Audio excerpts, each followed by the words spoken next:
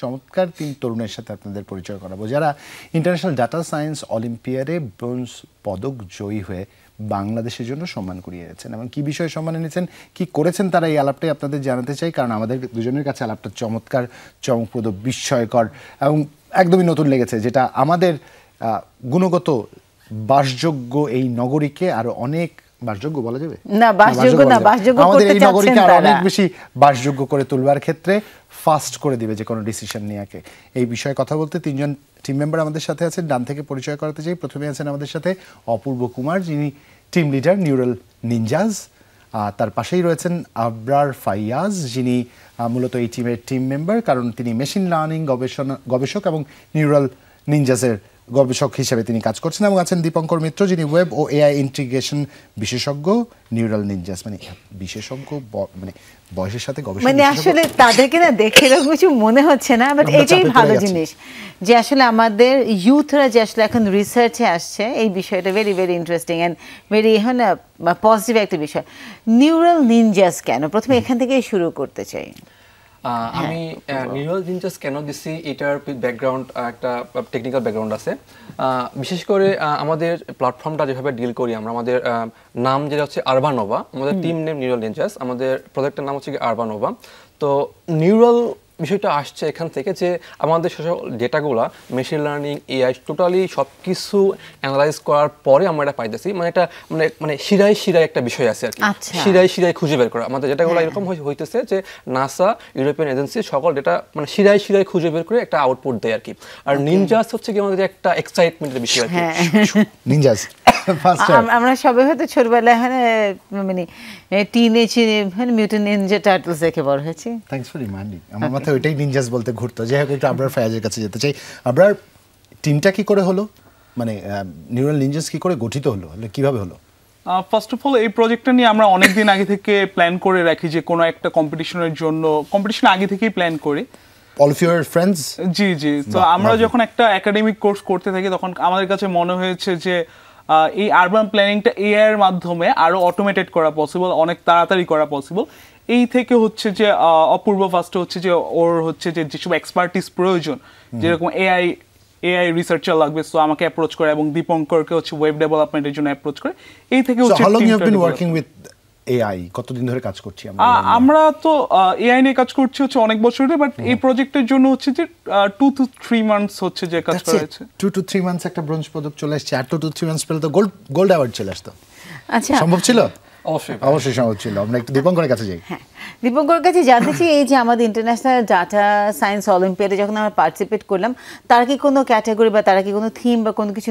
দিয়েছিল যে এইটার বেসে আসলে আমাদেরকে প্রজেক্টটা ডিজাইন করতে হবে আচ্ছা বেসিক্যালি ডেটা সায়েন্স অলিম্পিয়াড যেটা সেটা সম্পূর্ণ হয় যে কোনো ধরনের ডেটা প্রসেসিং মেশিন লার্নিং বা ডিপ লার্নিং এর উপরে তো এটি হচ্ছে ওদের মূল থিম যে ডিপ লার্নিং ডেটা প্রসেসিং এগুলো ইউজ করে এসডিজি রিলেটেড যে কোনো প্রবলেম সলভ করতে হবে তো এই থিমটাকে ধরেই আমাদের এই আরবানোভা প্রজেক্টটি ডিজাইন করা যেহেতু একটি নগরের মানে এয়ার কোয়ালিটি আরবান হিট এসবের উপরে এসডিজির অনেকগুলো গোল ডিপেন্ড করে সেজন্য আমরা এই আরবানোভা প্রজেক্টটিকে এইসবের উপর ভিত্তি করে আর কি গঠন করেছি দীপঙ্কর আমরা যাব এই ইনডেপথ ডিটেইলসে আমরা যাব কারণ এরপরে আমাদের আর দুজনকে খুঁজে পাওয়া যাবে না আপনারা যখন বলতে শুরু করবেন একটু ভিন্ন রকম ভাবে জানতে চাই যে কোনো কিছু কোড করা কম্পারেটিভলি ইজি এই জন্য বলছি যেমন একজন কোডার যে কোনো কিছু করতেই পারেন তার মনের মতো করে তাই না অবশ্য দ্বিতীয় আরেকটা কোডারকে তা ফলো করতে গেলে কমান্ড না থাকলে কঠিন হয়ে যাবে বিষয়টা এটা একটা গোলক ধাঁধার মতো তার কাছে মনে হবে এআই নিয়ে গবেষক কাজ করছেন এআই এর মতো করে তৈরি করলেন the main and the toughest part is two integrate the whole thing in the understanding scenario মানে কম্পারেটিভলি তিনজনের কাজই গুরুত্বপূর্ণ আমার কাছে দীপঙ্করের কাজটা যেটা মনে হয়েছে ইটস মোর কমপ্লেক্স না হলে দুজন বলবে হেই বানায় দিলাম হইলো না কেন এটা করতে পারতেছিস না কেন how was the whole experience আচ্ছা বেসিক্যালি বিষয়টা হচ্ছে এরকম করে খেপে গেছিল নাকি বেসিক্যালি এআই রিলেটেড মডেলগুলো মানে নর্মাল কোডের থেকে এআই রিলেটেড মডেলগুলো একটু বেশি পরিমাণে কম্পিউটেশনালি হেভি হয় যেটাতে প্রসেসিং এর সময় বেশি লাগে অনেক হেভি সার্ভার প্রয়োজন হয় তো এই পার্টটা একটু বেশি পরিমাণে চ্যালেঞ্জিং ছিল আমাদের জন্য তো এর জন্য আমাদের অনেক হেভি সার্ভার ইউজ করতে হয়েছে এবং যে মডেলটা সেই মডেলটাকে ফ্র্যাগমেন্ট করতে হয়েছে, ভাগ ভাগ করে বিভিন্ন সার্ভারে আপলোড করতে হয়েছে, যাতে করে কাজটি কয়েকটি সার্ভার মিলে একসাথে করতে পারে। এই ফ্র্যাগমেন্টেশনটা অপেক্ষাকৃত কঠিন, কারণ ঠিক কোনখান থেকে কোডটা আলাদা করছি, স্প্লিট করছি, এই কোডটা পরের বার আবার সিমুলেট করা যাবে কিনা। হ্যাঁ এক্স্যাক্টলি, এই জন্য বলছিলাম যে আমি তো পুরোই লস। আমিও তো লস, আমি কি জানি। আমি মানে চারজনে এখানে সায়েন্স নিয়ে কথা বলছি, আমি আসলে সাধারণ জনগণ, আমি আমজনতা, ম্যাঙ্গো পিপল, আমি সাধারণ ভাষায় বুঝতে চাই। আসলে আমরা এই যে প্রজেক্টে যখন আমরা গেলাম, পার্টিসিপেট করলাম, এই আরবানোভা আসলে এই প্রজেক্টটাতে আমরা কি কি করছি, হয়টা কি? আচ্ছা, আমি যদি সহজ করে বলতে চাই, এই প্রজেক্টটা হচ্ছে গিয়ে শুধু আরবান প্ল্যানাররা ইউজ করতে পারবে এমনটা না। যদি কোনো সাধারণ জনগণ চায় যে আমার এরিয়াতে এয়ার কোয়ালিটি কেমন আছে চেক করব, সে চেক করতে পারবে রিয়েল টাইম ডেটা দিয়ে আর কি। এবং সে যদি চায় যে আমাদের এখানে এখন হিটের যে মানে কোন কোন এরিয়াতে হিট আসলে কেমন, এটা আসলে সে ডিটেক্ট করতে পারবে, সে নিজে ম্যানুয়ালি করতে মানে অ্যাপ দিয়ে করতে পারবে। অ্যাজ ওয়েল অ্যাজ সে এটাও করতে পারবে যে আমার এই যে এই এরিয়াতে আমি বাস করতেছি অনেক লং টাইম ধরে, সে চেক করতে পারবে যে আমার এই যে এই চারপাশে এরিয়াতে কি পরিমাণ গাছপালা আছে, সে চাইলে পরে এটাও চেক করতে পারবে। তো আমাদের এই তিনটা প্যারামিটার আমরা কেন রাখছি, এর কারণ হচ্ছে অলরেডি দীপক করে বলে দিচ্ছে যে আসলে এসডিদের অনেক কিছু ডিপেন্ড করে এই তিনটা প্যারামিটারের উপর, আর আরবান প্ল্যানিং হচ্ছে কি এই তিনটার উপর অনেকটাই ডিপেন্ডেন্ট। সো এটাই আমরা বেসিক্যালি আমাদের টার্গেট ছিল হচ্ছে কি আরবান প্ল্যানাররা, যাতে করে আরবান প্ল্যানিংটা তাদের কাছে আরো ইজি হয়। যেমনটা আমি আপনাকে বলেছিলাম একটু আগে, সেটা হচ্ছে কি আরবান প্ল্যানিং করতে গেলে ইউজুয়ালি মোটামুটি 1.5 মাস 2 মাস সময় লেগে যায়, কারণ তাদেরকে ম্যানুয়ালি ডাটা আনতে হয়, ডাটা আনে প্রসেসিং করতে হয়, অ্যানালাইজ করতে হয়, বোর্ড বিহিক বসাইতে হয়, তারপরে ডিসিশন নিতে হয়। কিন্তু আমাদের যেটা হয় এখানে, আমাদের এই প্ল্যাটফর্মের মধ্যে আসলে ডেটা অ্যানালাইজ হয়ে যায় এবং সকল ডেটা কিন্তু আসে নাসা, ইউরোপিয়ান স্পেস এজেন্সি থেকে, আর নেই এগুলো। ওকে, অলরাইট অপূর্ব, এই জায়গায় আসলে আমি কিউরিয়াস এবং আমি খুব কনফিউজ এর জন্য আমরা যদি ইন্টারন্যাশনাল স্ট্যান্ডার্ড, আসলে কোনো কিছু মাপতে গেলে ইন্টারন্যাশনাল স্ট্যান্ডার্ড মাপতে হয়, একটু আবরারের কাছ থেকে উত্তরটা নেই আমরা। আবার যখন ইন্টারন্যাশনাল স্ট্যান্ডার্ড দিয়ে বাংলাদেশের এয়ার কোয়ালিটি আমি মেজার করতে যাব, কিংবা ডেন্স সিটি লাইক ঢাকার যখন আমি কোয়ালিটি অফ লাইফকে জাজ করতে যাব, কোনো মার্কারেই আমরা উত্তীর্ণ হব না। আসলে করণীয় কি আছে, বা এটা কি এই মানটা টুইক করা, কিংবা যেই বাস্তুতন্ত্রের যে অবস্থানে আমরা অবস্থান করছি সেই অনুযায়ী এটাকে মডুলেট করবার সুযোগ আছে কিনা? জি, আমরা হচ্ছে আমাদের প্ল্যাটফর্ম দিয়ে হচ্ছে যে আমরা ক্লাস্টারিং এর মাধ্যমে খুঁজে পেতে পারি যে কোন জায়গাগুলো তুলনামূলকভাবে বেশি এয়ার কোয়ালিটি ডিগ্রেড করতেছে। তো সেই জন্য আমরা হচ্ছে ওই অনুযায়ী ইন্টারভেনশন প্ল্যানিংটা করতে পারি, লাইক যে ইন্ডাস্ট্রিয়াল যে ওখান থেকে পলিউশন হচ্ছে এটার জন্য হতে পারে, বা ট্রাফিক ইমিশন থেকে হতে পারে। সো এইভাবে হচ্ছে যে আমরা এইসব ক্লাস্টার ডিটেকশনের মাধ্যমে হচ্ছে যে স্পেসিফিকলি জানতে পারি কোথায় কি হচ্ছে, এবং এটা অটোমেটিকলি হচ্ছে। একটা ওর আগের পার্টের সাথে অ্যাড করতে চাই যে আমরা জাস্ট ডাটা অ্যানালাইসিস করছি না, এআই এর মাধ্যমে হচ্ছে যে এআই হচ্ছে যে প্ল্যানিংটা করে দিচ্ছে, আমাদের টোটাল প্ল্যানিংটা হচ্ছে করে দিচ্ছে। অপূর্ব, সেক্ষেত্রে কি আমরা সার্ভিসেসের সলিউশন হিসেবে এটাকে নিতে পারি? কারণ ঢাকাকে যদি ক্লাস্টারে আমরা ভাগ করে দেই, প্রত্যেকটি আমরা জানি সিটি কর্পোরেশনের 2 প্রান্ত রয়েছে, রুনিয়াতে না, উত্তর এবং দক্ষিণ, প্রত্যেকটা কাউন্সিলর রয়েছেন। কাউন্সিলর যদি সাবস্ক্রাইব করেন, তারা তার অঞ্চলের দূষণের মাত্রা জানতে পারবেন, তারা লোকালি একটা অ্যাপ্রোচ নিতে পারবেন, যেটা আমরা কি সাবস্ক্রাইব করতে পারবো? জি, আমরা একটা ওপেন সোর্স করা প্রজেক্টটা যে কেউ ইউজ করতে পারবে। আমাদের এখন পুরোটা ওপেন সোর্স করে দেওয়া, ফ্রি অফ কস্ট দেওয়া আছে। তবে আমাদের এটা প্ল্যান আছে যে সরকারের হাতে এটা কাজ করার কি। লাভলি। এর প্রশাসক যারা রয়েছেন তাদের একটু দৃষ্টি আকর্ষণ করতে চাই এই মুহূর্তে, যারা ঢাকা উত্তর এবং দক্ষিণে দায়িত্বপ্রাপ্ত রয়েছেন, কিংবা প্রত্যেকটি ওয়ার্ড কাউন্সিলর যারা প্রশাসক রয়েছেন, কাউন্সিলরদের দায়িত্ব পালন করছেন, আপনারা অপেক্ষাকৃত শিক্ষিত, স্মার্ট এবং সবচেয়ে বেশি প্রযুক্তি সচেতন, আপনারা এই বিষয়টি নিয়ে একটু ভাববেন। এই জন্যই বলছি, কারণ আপনারা চাইলে এটা সম্ভব। এই মুহূর্তে যদি আমরা করতে পারি সাবস্ক্রিপশন বেসে, যেহেতু এটা ফ্রি, এর জন্য আপনাদের বাড়তি কোনো বরাদ্দ দিতে হবে না। আপনারা লোকালি কিছু অ্যাপ্রোচ নিতে পারবেন, যে অ্যাপ্রোচ আপনাকে আসলে বলে দিবে আপনার লোকাল হুডে এই মুহূর্তে এয়ার কোয়ালিটি ইন্ডেক্সের কী অবস্থা, ঠিক কোন মেজারটা নিতে হবে, পানি ছেটাতে হবে না কি করতে হবে, আপনি জানতে পারবেন। সমগ্র ঢাকা শহর পানিতে ভিজে দেওয়ার কোনো প্রয়োজন নেই। অঞ্চল ভিত্তিকভাবে আমরা যদি এটাকে অ্যাডজাস্ট করতে পারি, লাইফ কোয়ালিটি উইল ইমপ্রুভ। একটু ভাবুন আপনারা। আমরা প্রথমে যেটা জানতে চাচ্ছি যে সেটা হচ্ছে এই যে বিষয়টা, এটা আসলে যদি আমরা অ্যানালাইজ করতে পারি, তাহলে তো আসলে আমরা নিজের উদ্যোগেও সেই এলাকাতে ডেভেলপমেন্টের কাজগুলো আসলে আমরা করতে পারি। তো এই যে চ্যালেঞ্জে যখন আমরা পার্টিসিপেট করলাম, ওখানে অন্যান্য কোন কোন দেশ থেকে আসলে তারা পার্টিসিপেট করেছিল? আপু, আমি যদি সহজ করে একটু বলতে চাই, এখানে মোটামুটি 30টা প্লাস দেশ পার্টিসিপেট করছিল আর কি। তো সেখান থেকে আমাদের ক্যাটাগরি ছিল 2টা, একটা হচ্ছে ডেটা সাইজ অলিম্পিয়াড, একটা ছিল হচ্ছে ব্লক চেইন অলিম্পিয়াড। তো আমাদের ক্যাটাগরি ছিল হচ্ছে ডেটা সাইজ অলিম্পিয়াড। তো সেখানে মানে আমাদের প্রত্যেকটা সেগমেন্টে অলমোস্ট 30+ পার্টিসিপেট করেছিল কান্ট্রি। সেখান থেকে আমরা হচ্ছে গিয়ে ব্রোঞ্জ পেয়েছিলাম আর কি। আচ্ছা, যেই ক্যাটাগরিতে আমরা ব্রোঞ্জ পেলাম, ওই ক্যাটাগরিতে রাশিয়া কোন প্লেস করেছে? প্লেস করে নেই, বাট একটা টিম ছিল। ফার্স্ট প্লেস পেয়েছিল নেদারল্যান্ডস কি নিয়ে কাজ করেছে? ওদেরটা ছিল হচ্ছে অ্যাকোয়া রিলেটেড একটা প্রজেক্ট। Aqua related. আর রাশিয়াকে নিয়ে কাজ করেছিল ইফ ইউ রিমেম্বার, যদি মনে থাকে। ওদেরটা একটু বিজনেস রিলেটেড প্রজেক্ট ছিল। কেন বলছিলাম রুনিয়া, আসলে বুঝবার ডেমোগ্রাফিটা বুঝবার চেষ্টা করছিলাম। নেদারল্যান্ডের ক্রাইসিস হচ্ছে একদম কাদের ফোকাস ঠিক কোথায়। আমরা ঠিক সেই প্রান্তের মানুষ যারা কার্বন এমিশনে খুব স্মল কন্ট্রিবিউট করি না, অথচ আমাদের কনসার্ন হচ্ছে এনভায়রনমেন্ট নিয়ে। যারা সবচেয়ে বেশি কন্ট্রিবিউট করে তাদের আগ্রহই নেই, ধরে এটা কি হচ্ছে, we don't care about it. Anyways, thank you very much. অসাধারণ একটা উদ্যোগ আপনারা নিয়েছেন, চমৎকার একটা কাজ করেছেন।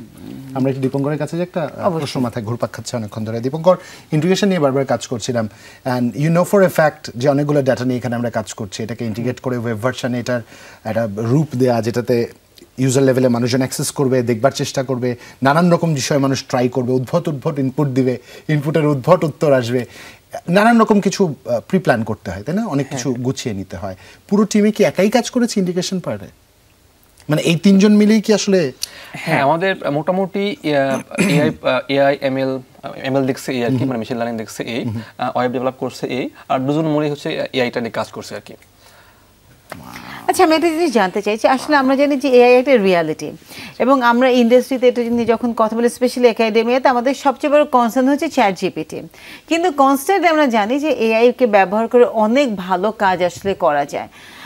এআই কি সত্যি আসলে আমাদের নলেজটাকে রিপ্লেস করবে, নাকি নলেজটাকে আসলে সাপোর্ট দিয়ে এআই আসলে আমাদেরকে আরো বেশি এম্পাওয়ার করবে? আপনারা তিনজন তো ব্র্যান্ড অ্যাম্বাসেডর, আপনারা তো বলবেন সাপোর্ট দিবে। কিভাবে যারা একদমই স্টুডেন্ট, যারা মাত্র এআই নিয়ে কাজ করা শুরু করছে, আমি প্রত্যেকের কাছ থেকে জানতে চাই যে তারা কিভাবে এআই কে অ্যাপ্রোচ করবে। আচ্ছা, আমি যদি সহজ করে বলতে চাই, আসলে এআই তো আসলে এখনকার সময় যদি বলি, এটা নেগেটিভ ইম্প্যাক্টও আছে, পজিটিভ ইম্প্যাক্টও আছে।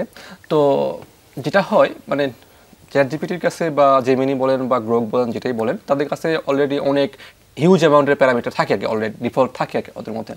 তো আমাদের যেটা উচিত বা যেটা করা দরকার এআই নিয়ে, সেটা হচ্ছে গিয়ে পজিটিভ ওয়ার্কগুলো করা উচিত। কারণ সব কিছু একটা পজিটিভ দিক থাকে, নেগেটিভ দিক থাকে। তো আমরা সবসময় এনকারেজ করি যে গো ফর পজিটিভ ওয়ার্ক।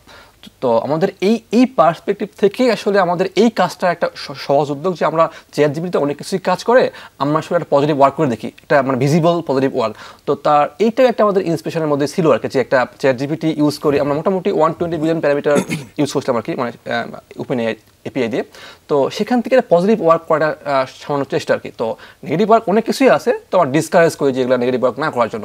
আর সহজ করে বলতে চাই, আমি যদি একটু ভিন্ন দিকে যাই, সেটা হচ্ছে গিয়ে অলরেডি জানেন যে অনেক সময় সরকার বলতেছে যে আসলে সামনে ইলেকশন, এআই নিয়ে অনেক হইতে পারে। তো আসলে এটা সত্য কথা, তো কিন্তু আসলে মেনে নিতে হচ্ছে আর কি এগুলো। একটা সাম্প্রতিক বাস্তবতার কথা বলি, আপনি জানেন, আপনারা জানেন কিনা Runia, you might have an understanding. সেটা হচ্ছে পার্শ্ববর্তী একটি দেশে নির্বাচনের সময় একটি ছবি এবং আইডি ব্যবহার করা হয়েছে নানান রকম নামে, এআই দিয়ে নানান রকম প্রোফাইলিং তার করা হয়েছে। অন্তত 20টি কেন্দ্রে একাধারে ভোট দিয়েছে সেই আইডিটি, এবং সেটা ভ্যালিড ভোট হিসেবে কাউন্ট হয়েছে। এরকম থ্রেটের যে পর্যায়ে আমরা আসলে দাঁড়িয়ে, সেখান থেকে আমরা ন্যাশনালি নিজেদের কিভাবে সিকিউর করতে পারি, সিকিউর বলাটা ভুল হবে, সচেতন করতে পারি, অ্যাওয়্যার করতে পারি, একটু ফায়াজের কাছ থেকে শুনি। I think there are different kind of AI checker, এগুলো ইউজ করা যেতে পারে এইসব ক্ষেত্রে। মানে আমাদের সব ওয়ার্কফ্লোতে হচ্ছে ইন্টিগ্রেট করা যায়, যেহেতু এআইটা এখন এত ইজিলি অ্যাভেলেবল, যে কেউ ইউজ করতে পারছে। সো এআই চেকারটাও সবার কাছে থাকা উচিত, এবং হচ্ছে যে মানুষকে অবশ্যই সচেতন করা উচিত। আই থিংক দীপঙ্করের কাছে আমার একটা টেকনিক্যাল প্রশ্ন আছে, আমি অপূর্ব আসছি। দীপঙ্কর ভয় আছে, না দীপঙ্কর ভয় কিছু নেই, you and I we stand almost in the same ground, খালি মুদ্রার এপিটার ওপিটার। এনিওয়েজ, জোকস অ্যাপার্ট, দীপঙ্কর, আমরা জানি আমাদের একটা ন্যাশনাল গেটওয়ে আছে, যে ন্যাশনাল গেটওয়েটা দিয়ে ইন্টারন্যাশনালি আমরা ওয়েবে কানেক্টেড হই, তাই না? আমরা একটা এআই চেকার বাই ডিফল্ট যদি আমাদের ন্যাশনাল গেটওয়েতে কোনোভাবে ইমপ্লিমেন্ট করতে পারি, as your implementation specialist, by default আমরা হয়তো অনেক কিছু ফিল্টার আউট করতে পারবো। Exactly, as an implementer, how hopeful you আর, যেটা পসিবল না, এটা খুব বড় প্রজেক্ট, খুব বড় budget, what do you think? Basically AI এর মডেলগুলো আমি যেটা বলেছিলাম আগে, অনেক বেশি কস্টলি হয়, কম্পিউটেশনালি হেভি হয়। তো এই এআই মডেলটা যদি ইমপ্লিমেন্ট করা যায় আমাদের গেটওয়েতে, তাহলে অনেক কিছু ফিল্টার করা আসলে সম্ভব, কিন্তু এটার যে বাজেট হবে, এটার যে কস্ট হবে, সেটা হিউজ। কিন্তু ফর সেভিং এ নেশন কি এক্ষেত্রে হ্যাঁ, এক্ষেত্রে বেশ কিছু মানে যেগুলো সেন্সিটিভ ডেটা, সেই সেন্সিটিভ ডেটাগুলোকে একটু ডিফারেন্টলি ট্রিট করে কিছু মডেলের ভিতর দিয়ে ফিল্টারিং করে পাঠানো সম্ভব বেসিক্যালি। এই জন্যই দীপঙ্করকে জিজ্ঞেস করা, কারণ দীপঙ্করের কাছে এই বিষয়টি ও ভিজুয়ালি দেখতে পাবে, ওরা তিনজনই ইনফ্যাক্ট ভিজুয়ালি দেখতে পাবে এবং সহজ হয়ে যাবে, কারণ আমাদের সিদ্ধান্ত প্রণেতাদের কাছে এই বিষয়ে অনেকটা কঠিন দুনিয়া, ওনারা দেখতে পান না, ভাবতে পারেন না, আমি বুঝতে পারছি না, আমাদের সিদ্ধান্ত প্রণেতারা তো অনেক পরে। এই বিষয়ে আমরা ভিন্নভাবে কথা বলবো। আমরা ডিজিটাল রেভিনিউতে প্রতি বছর প্রায় 1200-র অধিক কোটি টাকা হারাই। এটাও আসলে সেফগার্ড করা সম্ভব হবে যদি আমরা একটা ন্যাশনাল গেটওয়েতে যদি এরকম একটা ফিল্টার না। আমি খুব উচ্চাভিলাষী, তাই না? আমি অনেক উচ্চাভিলাষী। আপনাদের পয়েন্ট আবার ব্যাক করতে চাই, রুনিয়া প্রশ্ন করবে। এর পরের প্ল্যানিংটা কি? আমাদের প্ল্যানটা হচ্ছে কি, আমাদের ওয়েব অ্যাপে আমরা 2টা ফিচার এক্সট্রা অ্যাড করব। যদি আমি সহজ করে বলি, সেটা হচ্ছে কি, আমাদের রেইন তো আমাদের দেশে মোটামুটি হয়ে থাকে, তো রেইন প্রেডিকশন তো আসলে ইউজুয়ালি অনেক অ্যাপেই পাওয়া যায়। আমাদের এখানেও আসলে রেইন প্রেডিকশন থাকবে, কিন্তু এখানে আমাদের একটা এআই অ্যাসিস্ট্যান্ট থাকবে যে আসলে এই রেইনটা কীরকম হেভি হতে পারে, তো কী প্রি মেজার নেওয়া উচিত, মানে রেইনের আগে কী করা উচিত এবং রেইনের পরে কী হইতে পারে, এই ধরনের একটা প্রেডিকশন আমাদেরকে প্রোভাইড করবে আর কি।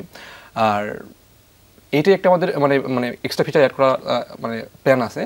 অ্যাজ ওয়েল অ্যাজ আমাদের এই প্রজেক্টটা নিয়ে আমাদের ডিপার্টমেন্টে প্রফেসরের সাথে কথা বলার একটা চিন্তাভাবনা আছে। তারপরে তাদের থ্রুতে আমাদের সরকারের সাথে কন্ট্যাক্ট করব, চেষ্টা মানে আশা করতেছি আর কি, চেষ্টা মানে কন্ট্যাক্ট করার। তারপরে আমাদের এই প্রজেক্টটাকে শুধু আমাদের দেশে না, এই সাউথ এশিয়া রিজনে বিভিন্ন কান্ট্রিতে আমরা এটা আসলে ইমপ্লিমেন্ট করার চেষ্টা করব, যদি সরকার আমাদের পজিটিভ একটা ইয়ে পায় আর কি, ফিডব্যাক পাই। অপূর্ব, একটা ছোট্ট প্রশ্ন, এআই দিয়ে কাজ করছে যেহেতু, প্রেডিকশনের প্রসঙ্গটা চলে আসলো, হাউ অ্যাকুরেট আওয়ার প্রেডিকশন? আচ্ছা, আমাদের হচ্ছে কি এইটা সবচেয়ে ভালো বলতে পারবে আপনার ফায়াস, তারপর একটু শূন্য করে একটু বলে দেই।